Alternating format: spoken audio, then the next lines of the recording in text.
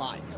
So just getting breaking news here, the Dow Jones Industrial Average in after-hours trading down 300 points.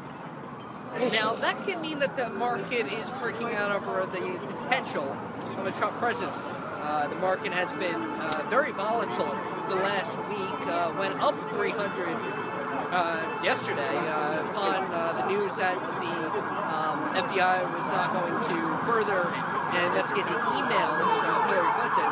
Now, I want to note something, because we're getting a lot of ambulances, a lot of fire trucks. They're all beeping. I think the FDNY and the NYPD is endorsing Trump. I think they are.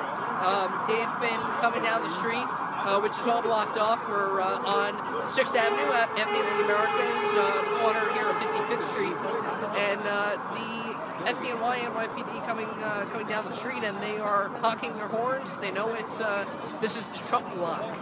And as we're hanging out today, you see behind us Trump flags, Trump signs. A lot of enthusiasm with the Trump campaign. And again, that breaking news, the Dow Jones down 300 points in after-hours trading could very well be freaking out over the possibility of a Trump presidency.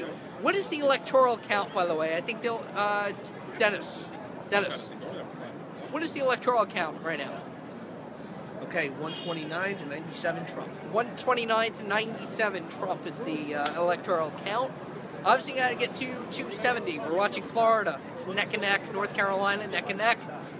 We don't know what's going to happen. Let's see. We'll go through this again real quick. You know, the big question is a lot of people saying Arizona could potentially go blue. I don't know if that's going to happen, but there's 11 electoral votes. We won't know until after 10 o'clock this evening when the polls close. Colorado, you know, we said before Colorado was leaning blue, it's leaning red now. And it's neck and neck at 46%. So really things are changing by the moment. Pretty crazy block, and this election, you know, it's not going to come to a close any other way but a little bit of mayhem in New York City. And the big key that we're watching is Florida. And we may not know the results until into the evening, but that's what we're monitoring right now, live from the Hilton in Midtown on 6th Avenue. Carousso. See you in a little bit.